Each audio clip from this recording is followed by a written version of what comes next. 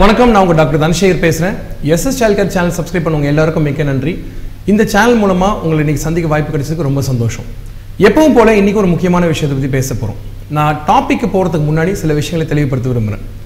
முதல் விஷயம், உங்க குழந்தை 12ஆம் கிளாஸ் படிக்கிற வரைக்கும் முக்கியமா நீங்க குழந்தைங்க டாக்டர் கிட்ட காட்டுங்க.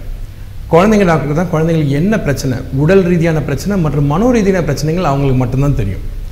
ரெண்டாவது விஷயம், என்னுடைய சேனலில் நிறைய கமெண்ட்ஸும் கேள்வியும் கேட்டிருக்கீங்க. எல்லாருடைய கமெண்ட்ஸ்க்கும் எல்லாருடைய கேள்விக்கும் பதில் சொல்லிக்கணும். முதல்ல என்ன மன்னிச்சிருங்க. நிறைய பேர் ட்ரீட்மெண்ட் கேட்குறீங்க. ட்ரீட்மெண்ட்டை ஒரு வார்த்தையிலையோ ஒரு வரியிலோ சொல்ல முடியாது. ஏன்னா பல குழந்தைங்களுக்கு பல விதமான பிரச்சனைகள் இருக்கலாம். இன்னும் சொல்லப்போனால் சில குழந்தைங்களுக்கு பிரச்சனையே இல்லாமல் கூட இருக்கலாம். ஸோ அதுக்காக நேரில் சந்திங்க, நான் உங்களுக்கு தெளிவுபடுத்துகிறேன். மூன்றாவது முக்கியமான விஷயம், நான் இன்றைக்கி பேச போகிற விஷயத்தை பற்றி தான். இன்றைக்கி எந்த விஷயத்தை பற்றி பேச போகிறோம்? காய்ச்சல்னால வரக்கூடிய வலிப்பு நோயை பற்றி இன்றைக்கி பேச போகிறோம். இது ஆங்கிலத்தில் ஃபெப்ரைல் கன்வல்ஷன் அல்லது ஃபெப்ரைல் ஃபிட்ஸ் அப்படின்னு சொல்லுவாங்க. இந்த பிரச்சனை யாரை பாதிக்குது, எதனால் வருது? முதல் கேள்விக்கான பதில், யாரை பாதிக்குது அப்படின்னு கேட்டிங்கன்னா 6 மாதத்துலேருந்து 6 வயசுக்குள்ளார இருக்கக்கூடிய குழந்தைங்களை மட்டும்தான் இந்த பிரச்சனை பாதிக்குது. எத்தனை பேரை பாதிக்குது அப்படின்னு பார்த்தீங்கன்னா 30 குழந்தைங்களில் ஒரு குழந்தைங்களை பாதிக்குது. இது உலக ரீதியான ஒரு சின்ன சதவீத புள்ளி. இந்த பிரச்சனை ஏன் வருது அப்படின்றத கேள்விக்கு ஒரு சிம்பிளாக ஒரு விளக்கத்தோடு பதில் சொல்லணும் அப்படின்னு பார்த்தீங்கன்னா, உங்கள் வீட்டில் ஏசி இருக்கும், இல்லை உங்கள் வீட்டில் மெயின் பாக்ஸ் இருக்கலாம். வோல்டேஜ் அதிகமாகக்கூடிய பட்சத்தில் அந்த ஏசியோ அல்லது அந்த மெயின் பாக்ஸ் என்ன ஆகும்னு பார்த்தீங்கன்னா, ஒன்று ஸ்டெபிளைசர் அதை டிஸ்கனெக்ட் பண்ணிடும் அல்லது ட்ரிப் ஆகிடும். இந்த மாதிரி உடலில் இருக்கக்கூடிய உஷ்ணத்தை கட்டுப்படுத்தக்கூடிய முக்கியமான உறுப்பு ஹைப்போதாலமஸ் அப்படின்னு சொல்லுவாங்க. இது மூளை கீழே ஒரு சின்ன ஒரு உறுப்புங்க. இந்த உறுப்பு என்ன ஆகும்னு பார்த்தீங்கன்னா, உடலோட உஷ்ணநிலை ரொம்ப வசந்துட்டே போயிட்டு இருக்க சமயத்தில் ஒரு ஸ்டேஜில் அதால் கையாள முடியறதில்லை. அந்த ஸ்டேஜில் தான் டக்குன்னு கட் ஆகிட்டு உடம்பு மொத்தமோ வலிப்பு நோய் மாதிரி வர ஆரம்பிக்குது. இது சில குழந்தைங்களுக்கு பார்த்தீங்கன்னா 1 நிமிஷம் வரைக்கும் இருக்கலாம், சில குழந்தைங்களுக்கு 5 நிமிஷம் வரைக்கும் கூட போகலாம், சில குழந்தைங்களுக்கு பார்த்தீங்கன்னா 1 மணி நேரம் கூட வரலாம். ஆனால் இந்த பிரச்சனையில் சில விஷயங்கள் நீங்கள் கவனமாக பார்க்கணும். நோயோட பரிணாமத்துக்கும் அந்த நோயோட தன்மைக்கும் பார்த்தீங்கன்னா உடன்பாடே இருக்காது. ஏன்னு கேட்டிங்கன்னா, அந்த வலிப்பு காய்ச்சல்னால மட்டும்தான் வருதுங்க. இந்த வலிப்பு பார்த்தீங்கன்னா 2 கை மற்றும் கால்கள், கண்கள் மேலே உருண்டுட்டு கழுத்து பின்னாடி சாஞ்சிட்டு குழந்தைய பார்க்கறதுக்கு ரொம்ப அகோரமாகவும் பாவமாகவும் மனசு வலிக்கிற மாதிரி இருக்கும். ஆனால் இந்த வலிப்பு பிரச்சனை பார்த்தீங்கன்னா 5 நிமிஷத்துக்கு குறைவாக வந்த நேரத்திலேயே வந்த வழியிலேயே டக்குன்னு விலகிடும். இந்த வலிப்பு நோய் ஏன் வருது அப்படின்னு கேட்டிங்கன்னா காய்ச்சல்னால மட்டும்தான். நான் முதலே சொன்ன மாதிரி இது ஏன் வருது அப்படின்றது யாருக்கும் தெரியறதில்லை. ஆனால் அப்பாக்கோ இல்லை அம்மாக்கோ இல்லை நெருங்கிய உறவோ யாரோ ஒருத்தருக்கு இருந்தாங்கன்னா 50% குழந்தைங்களுக்கு வரக்கூடிய வாய்ப்புகள் உண்டு.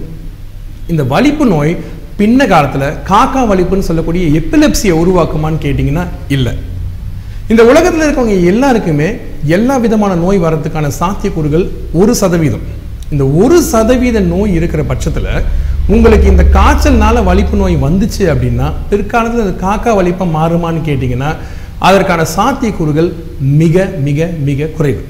என்னுடைய இதற்கு முந்தைய வீடியோலாம் பார்த்தவங்களுக்கு குழந்தைங்களுக்கு காய்ச்சல் எப்படி கட்டுப்படுத்தணும் அப்படின்னு சொல்லியிருக்கேன். அதுக்கு உதாரணத்துக்கு 2 மருந்து பயன்படுத்துவோம். ஒன்று பேராசிட்டமால் அப்படின்னு சொல்லக்கூடிய மருந்தும், ரெண்டாவது ப்ரூஃபன் அல்லது மெஃபினாமிக் ஆசிட்னு சொல்லக்கூடிய மருந்தும் பயன்படுத்தும். ஆனால் இந்த காய்ச்சல்னால வரக்கூடிய வலிப்பு நோய்க்கு இந்த 2 மருந்துகள், அதாவது நீங்கள் காய்ச்சல் வராமல் தடுத்தாலும் கூட இதை நீங்கள் தடுக்க முடியாது. ஏன் அப்படின்னு கேட்டிங்கன்னா, நிறைய குழந்தைங்க நல்லா இருப்பாங்க, திடீர்னு காய்ச்சல் உயரமாகும், அந்த டைமில் அவங்களுக்கு வலிப்பு நோய் வரும். அந்த 5 நிமிஷத்துக்கு உட்கொண்டப்பட்ட நேரத்தில் வந்த வழியிலேயே டக்குன்னு போயிடும். இது ஏன் வருது, எதுக்கு வருதுன்னு நமக்கு தெரியறதில்ல. ஆனால் உங்கள் குழந்தை 6 மாதத்துலேருந்து 6 வயசுக்குள்ளே இருந்தாங்கன்னா இதற்கான சாத்தியக்கூறுகள் மிக அதிகம். ஸோ எந்த நேரத்தில் ஒரு பெற்றோராக நீங்கள் பயப்படணும்? நம்பர் 1, சப்போஸ் இந்த வலிப்புன்னு சொல்லக்கூடிய இந்த ஃபிட்ஸ் ஒரு பக்க உடலை மட்டுமோ அல்லது ஒரு கையையோ ஒரு காலையோ அல்லது 2 கால்களை மட்டுமோ இந்த மாதிரி 4 உடல் உறுப்புகள் கை கால்களை சேராமல் தனியாக இயங்கிச்சு தனியாக பாதிச்சதுன்னா நீங்கள் வரி பண்ணணும். 1. ரெண்டாவது, இந்த ஃபிட்ஸ் வந்த பிறகு பார்த்தீங்கன்னா குழந்தைங்க பொதுவாகவே ரொம்ப அப்படி நரன்னு இருப்பாங்க. ரெண்டாவது பார்த்தீங்கன்னா தூங்கிட்டு இருப்பாங்க. இது ரொம்ப நேரம் இருந்துச்சுனாலும் நீங்கள் அதை பற்றி வரி பண்ணணும். தடவை வந்துச்சு அப்படின்னா அது என்ன பிரச்சனைன்னு தெரிஞ்சுக்கிறதுக்காக நீங்கள் கட்டாயம் மருத்துவரை பார்க்கணும். ஆனால் உங்கள் குழந்தைக்கு இது வரக்கூடிய வாய்ப்பு இருக்குது அப்படின்னு மருத்துவர் சொன்னார்னா பின்ன காலகட்டத்தில் இந்த விஷயத்தை கொஞ்சம் லேசாக எடுத்துக்கலாம். ஆனால் கவனமாக இருக்க வேண்டிய விஷயம் என்னன்னு பார்த்தீங்கன்னா, குழந்தைங்களுக்கு இந்த மாதிரி ஃபிட்ஸ் என்ன செய்யணும்? குழந்தைங்களை அழகாக படுக்க வைக்கணும். இடது பக்கம் படுக்க வைங்க, எதில் இடிபடாமல் பார்த்துக்குங்க. வாய்க்குள்ள எதையும் வைக்காதீங்க. கையில் கொத்து சாவி, இரும்பு, உலோகம் இதெல்லாம் கொடுக்காதீங்க. அவங்களா தானா இந்த டெம்பரேச்சர் குறைஞ்ச உடனே நிறுத்திடுவாங்க. ஆனால் நீங்கள் ஞாபகம் வச்சுக்க வேண்டிய இன்னொரு முக்கியமான விஷயம் என்னன்னு கேட்டிங்கன்னா, இந்த மாதிரி இருக்கக்கூடிய குழந்தைங்களுக்கு சாதாரணமாக வரக்கூடிய இந்த பிரச்சனை வேறு விதமாக வந்துச்சுன்னா, வேறு பரிணாமத்தில் வந்துச்சு அப்படின்னா கொஞ்சம் உஷாராக இருங்க. இந்த சேனலை பார்த்துட்டு இருக்கவங்க எல்லாருக்கும் மறுபடியும் நன்றியை தெரிவிச்சுக்கிறேன். எஸ்எஸ் சைல்ட் கேருக்கு சப்ஸ்கிரைப் பண்ணுங்கள்.